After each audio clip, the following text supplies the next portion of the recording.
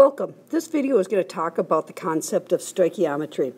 So stoichiometry is defined as the study of the quantitative relationships between amounts of reactants used and products formed by a chemical reaction.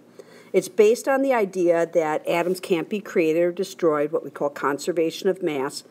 So the idea is that if you know what you start with, how many grams of reactants you have, you should be able to predict how many grams of product you can produce. Or if you know how much product you need to produce, you should be able to calculate how much reactant you need to start with. And the reason this would be important in industry should be pretty obvious, that you need to know how much product you need to be producing on a daily or weekly basis and how much reactant that's going to require. So the basics of stoichiometry is that you have to start with a balanced equation, and then that balanced equation allows you to calculate the mass of reactants or products because it's telling you two different things. It's telling you the elements or the ingredients involved in the reaction, and it's telling you the amount or the number or the ratio of all the substances to occur. So I think of it like a recipe. If you're baking cookies, your ingredients would be things like flours and eggs and butter, but the amount would be the 1 cup of sugar, the 2 sticks of butter, the 3 eggs. So there's two different things being told to you with the recipe, and that's true with the chemical equation also. Now, unfortunately, the amount is the number of atoms or molecules, or we can think of it a whole bunch of atoms and molecules at a time by thinking of it as moles, but it's still the amount used, and we don't have a piece of equipment that can automatically tell us how many atoms or how many moles we have. Instead, what we use is a balance typically, or sometimes a graduated cylinder, and it tells us the mass or occasionally the volume we have. So we constantly have to convert between mass and moles. So for example, if we look at this equation, it says balance the above equation.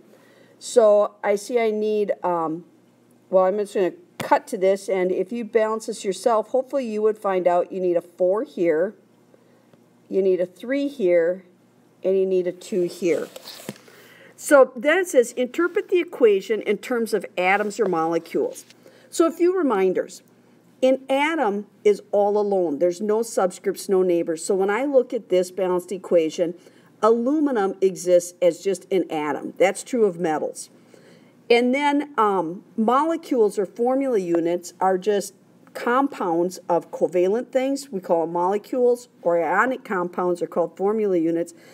And molecules and formulas are more than one. There's a few atoms bonded together. So O2 is considered a molecule, and Al2O3 is a formula unit. So number 2, interpret the equation in terms of atoms or molecules. I would say 4 atoms of aluminum react with 3 molecules of oxygen to produce 2 molecules of aluminum oxide. So if we go ahead and advance to my next sheet here, if we do this, if I write it out, 4, 3, 2, again, interpret the equation in terms of atoms or molecules. I would say 4 atoms of aluminum, that plus sign means reacts with, 3 molecules of oxygen, and you can write out the names if you would like, to produce 2 molecules of aluminum oxide, Al2O3. So the number 3 says, interpret the equation in terms of moles. Well, in terms of moles, it's not going to change a lot because a mole is just a whole bunch of atoms or molecules at once. So this is really telling me 4 moles of aluminum react with 3 moles of oxygen to produce 2 moles of aluminum oxide. So again, really what the book and I'm trying to get you to think about here is when you look at a chemical equation, instead of just reading 4Al plus 3O2, arrow 2Al2O3, you should actually be thinking in your head this means 4 moles of aluminum reacts with 3 moles of oxygen and produces 2 moles of aluminum oxide. be thinking about these ratio amounts. And then the third part, to interpret the equation in terms of mass, this is a little bit different. So let me scroll up here. I have 4 aluminum,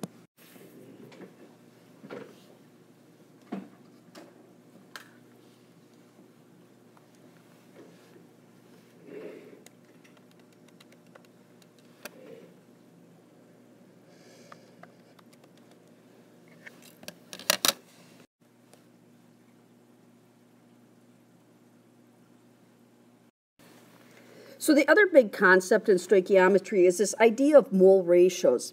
And that's what the balanced equation gives you, is it allows you to set up a ratio between any 2 components, reactant and reactant, reactant and product, product and product.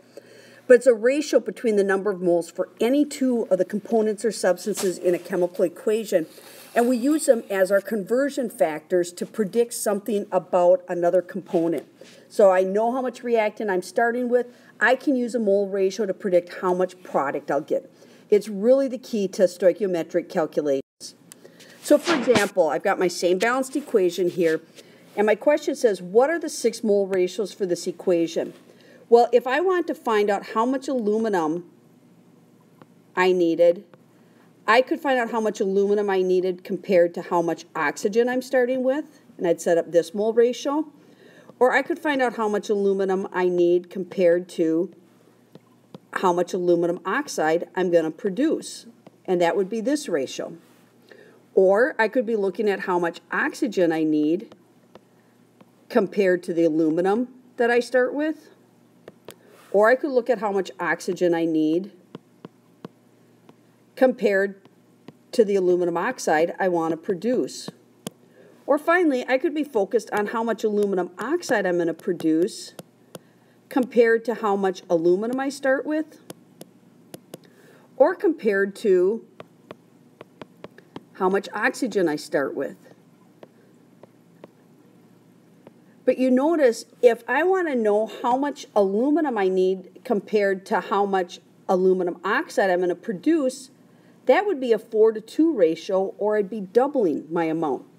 But if I want to know how much aluminum oxide I'm going to produce compared to how much aluminum I start with, that would be just the opposite. I would be cutting it in half. And there's a big difference between doubling your amount and cutting it in half. And that's why it's so important to understand molar ratios and be able to set up the correct one. For example, it says, which mole ratio would you use if you had a known amount of aluminum? So this is what I have. I'm going to slide this up a little bit. Slide it that far, I guess, so we can still see. I have aluminum. Doesn't matter how much, so I'm just going to put X moles of aluminum, so I know that that's what I have. I want to predict the amount of aluminum oxide. So what molar ratio should I use? That means I should be putting moles of aluminum oxide over moles of aluminum. So as I just talked about, this means it's going to be 2/4, or I'm cutting my amount in half. So this is the molar ratio I would use to make that prediction. So let's try it here.